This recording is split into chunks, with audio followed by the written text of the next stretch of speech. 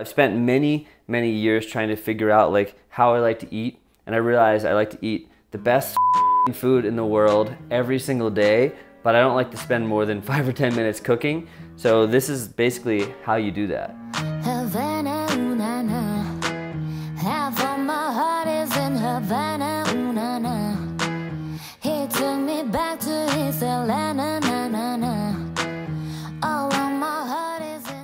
So over the years, I've been cooking so many different things, and I started out making dishes. Like, okay, I really want to know how to make this dish, you know, and then that dish. But what happens is people oftentimes feel like they buy the ingredients for the one dish, they make it, and then they're stuck with it, and they don't know what to do, and they feel like they're wasting stuff. So I've devised a technique that involves 10 different food-related items, and if you have these items, you're gonna be able to make almost an infinite amount of combinations throughout the week. And the best part is they're super simple, they're interchangeable. You can make everything from scratch, or you could literally go out and buy everything. When you understand this concept, you're gonna be making the best food of your entire life, and every meal is gonna take you about 5 minutes. It just takes a little bit of prep, a little bit of understanding, but follow the journey with me and I will show you guys what is up. Just a quick note, follow me on Instagram if you want to kind of see, not just behind the scenes stuff, but I'm doing a lot of cooking there, like kind of what's going on in my daily life. It's just jolts of inspiration. So if you're feeling like, yeah, the YouTube videos are great to like sit down and watch, but you just want those moments where it's like, oh wow, he's like dancing and having fun or playing guitar or cooking something great, like I want to go do that too. The channel is all about inspiring you to get up off your feet and do something in life and feel fantastic. The thing about the Incredible Edible 10 is it's all about balance. So if you know anything about cooking and balance, you know that like getting certain flavors and textures to work together is important. But what's cool about this is any cuisine that you like will work. When you understand the 10 different things that you need, you can make an infinite amount of dishes. So what I say is figure out what your favorite kind of food is and then start checking the list off. I'm gonna put the list of the 10 different things below that you need, and then you can fill in. It's like, okay, number 1 is freshness. Okay, what are those things that I like? Number 2 is spicy. What kind of spice do I like? And when you get those, make a hodgepodge of deliciousness. So what I usually do, I kind of pick a day where I'll go shopping, maybe on a Sunday, and then I'll prep food for a couple hours. It's really up to you whether you want to do no prep or not. You kind of decide what feels right. I love to prep, but I make sure everything that I make is super easy. Most of it is just cutting things fresh, maybe sauteing them in a pan, mixing some stuff around. This is stuff that anybody can literally make. So the first thing is you gotta have some freshness, of course. So for me, you know, it might be lettuce, I might shred up some carrots, slice some cucumbers, have some broccoli, whatever vegetables you like, just having the freshness is very important. And if you want, of course, you could steam the broccoli and stuff, but I like to keep everything fresh, and I'll show you what to do with it after that. And number 2 is a protein. So whether that's someone like me who likes to eat meat, I usually get like chicken, either like I grill up some chicken or I just cook some ground chicken. In this case, I cooked up ground chicken, and then I took half of the uncooked chicken and made little meatballs with some like carrots and scallions and crispy onions and just a little bit of flavor just to have a couple variations. But if you're vegetarian, you can have tofu, you could do beans. I also like eggs, so I usually have eggs around, but whatever works for you. Number 3 is spice. Now spice, some people like things spicier than other people, of course, but I prefer to kind of have a balance. I just like spice, it adds flavor. I don't like to blow out my freaking mind, but some people do. So depending on what kind of spice you like, you can have anything as simple as some hot sauce or sriracha. I like to have these little chilies, they're like sort of Thai chilies. I also have chili powder. I usually have different options around, but spice is so important. So number 4 is what I call the main batch, and the main batch is something that's like gonna be big and filling and hearty and delicious. Especially in the winter, I like to do curries and chilies. Today I did like a green curry, and I basically made this delicious big thing of curry. You can make your own curry, but in my case, I took some curry paste. I used like a yellow curry paste, and I cooked that down with some coconut milk. And at this point, you can add in whatever you want. It's winter, so I like to do sweet potatoes. I also add some broccoli stems. And then if you want, you can add like kaffir lime and lemongrass, but that's completely optional. And just let that cook and simmer until it becomes a nice soupy situation. And then you have this big batch of something. Like I said, you could do a chili that you can add to things, and just, it's very hearty, very comforting. Number 5, super essential, is something crispy, because you want texture, especially if you're gonna have like a big curry. You don't just want everything mushy, you wanna have a little crispiness. So what I like to do is either just take some peanuts, you can roast peanuts or buy them roasted, and just chop them up or have them whole. If that's whatever's your bag, it's cool, I'm not judging you. And what I like to personally do is take shallots and slice them super thin and just fry them up, and you end up with this just freaking delicious crispy shallots. You can also buy them in the store, so Asian markets have crispy shallots, or you can get just any crispy onion, whatever kind of crispy you want. Sometimes people use popcorn. That's amazing too. It's just important to have the texture. There goes the dog.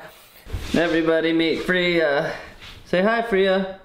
4-month-old, our new pup. Freya, say hi. Look, you don't be camera shy.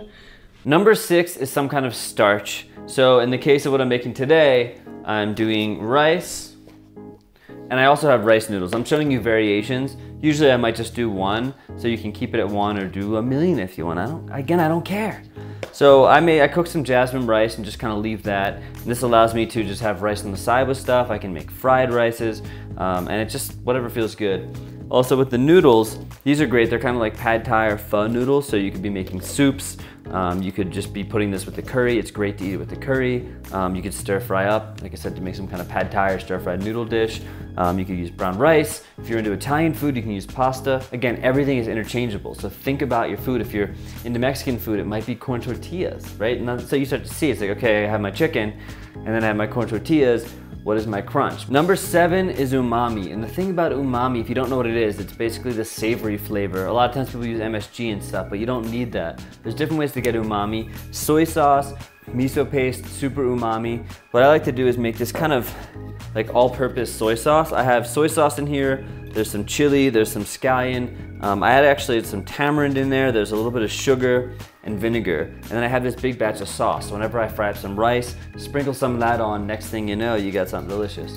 One of my favorite personal things is just taking some cherry tomatoes and just cutting them in half, a little bit of oil, roast them in the oven until they're kind of like charred and delicious. And they have just a super amount of umami. Mushrooms add great umami. Whatever you wanna do, you wanna get that extra flavor. So make your umami sauce and you'll be set to go. Number 8 is herbs. Not everyone likes every herb, I personally do, but in the case of today, I'm using scallions that I basically just chopped up fine, and you don't have to, but to me it saves time. Chop them up, just put them with a little paper towel in like some kind of container or even a Ziploc bag, and I did the same thing with cilantro. I keep some of the cilantro more whole so I can rip that up, but you get a bunch of cilantro, you're just sprinkling it on, it makes dishes so easy. And the thing about the freshness with the herb is that it adds brightness to everything. So when you're cooking a curry, you sprinkle in some of the herbs and you just like, you don't wanna cook necessarily with cilantro in the curry, but at the end you sprinkle it in and you get like all that flavor, which is awesome. Scallions you can cook with, and of course you can cook with any herb, but understanding which ones are delicate ones, like these guys right here, is gonna really help you to know when to add it. The thing about citrus is citrus and vinegar sort of act in a similar manner, so you don't need to have both. It depends on the cuisine. Some cuisines are gonna be much more like, in Chinese food example, they're using a lot of rice wine, or Japanese food, whereas in Thai food it's gonna be a lot more lime. So kind of decide which one you wanna have. I usually have both around, but I always have my limes, and you can kind of have them pre-cut if you want, and you squeeze that into stuff, but citrus is gonna add the brightness to stuff. Like herbs add like a freshness, and citrus adds a brightness, right? So when you have a curry, it's spicy, it feels like it's missing something.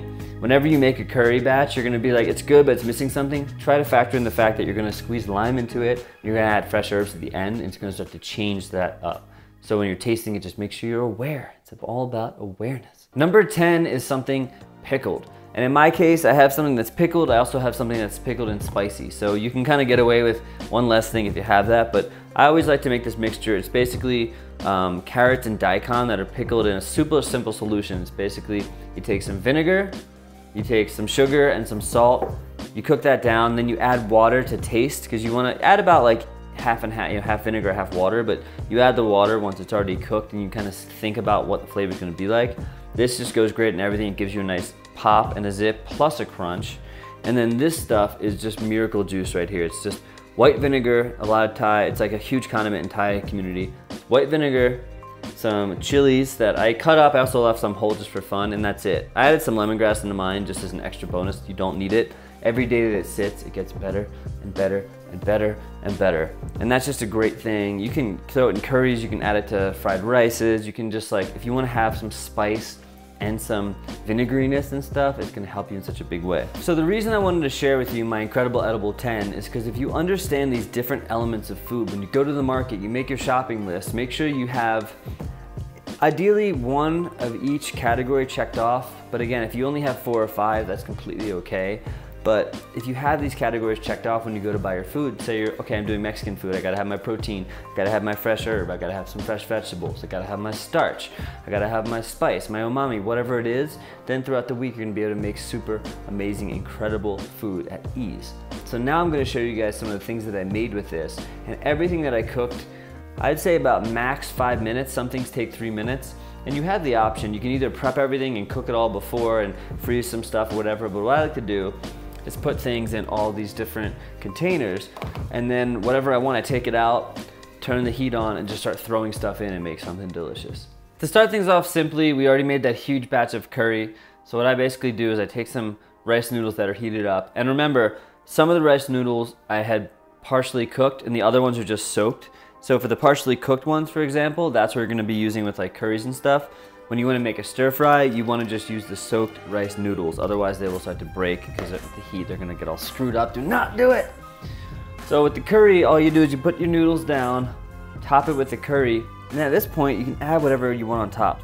Lime, cilantro, some crispy shallots. You can add in some of that nice little pickled vinegar right here. This stuff is so good.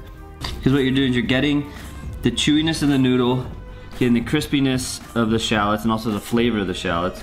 The lime juice kind of brightens everything up, and the curry, of course, is just like hearty, and then you have the fresh herb. I'm keeping that super simple because like sometimes you want to eat something that takes 10 seconds. All you do is heat your curry up real quick, add some toppings, boom, you're done, you're in heaven. A personal favorite, everyone loves pad thai, and I'm not pretending this is authentic pad thai because I'm not using all the right ingredients, but I'm getting the same vibe, and that to me is all that matters.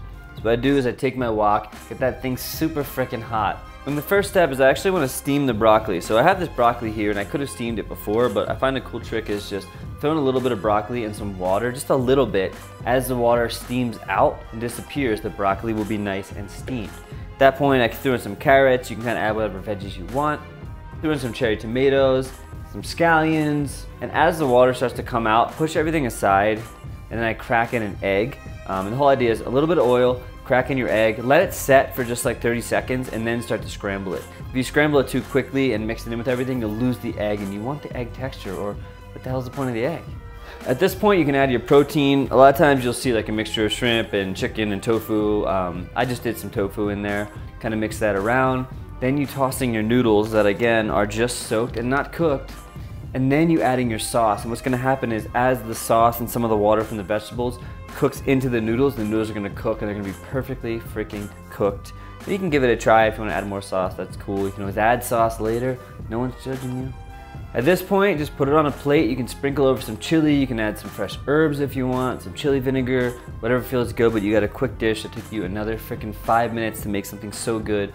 And normally you'd probably go out for takeout and you end up spending $10, $15, $20 even, when you could buy all this food for not very much money.